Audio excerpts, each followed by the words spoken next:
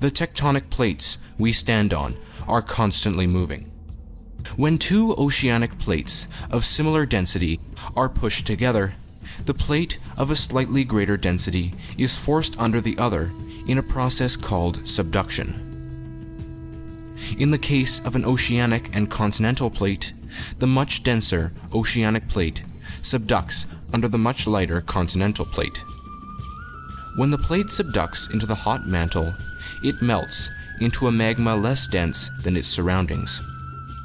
As a result of its density and buoyancy, the light magma rises and breaks through different types of material until it reaches the surface. If it manages to break through the surface without solidifying, a volcanic eruption occurs and a composite volcano forms. When a volcano erupts, pyroclastic flow, comprised of hot gas and debris, which can reach up to 800 degrees Celsius, engulf the area.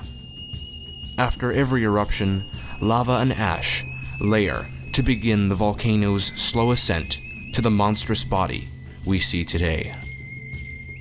Even in the surrounding area, the layers of ash and lava can be evident. The lava that flows from composite volcanoes rarely gets far away due to its viscosity. It is thick as a result of its abundance of silicate materials. This type of lava is felsic, as opposed to its thinner counterpart, mafic.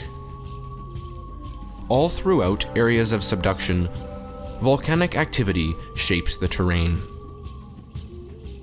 This is why areas near subduction zones are usually full of varying terrain, while places like here are, well, flat.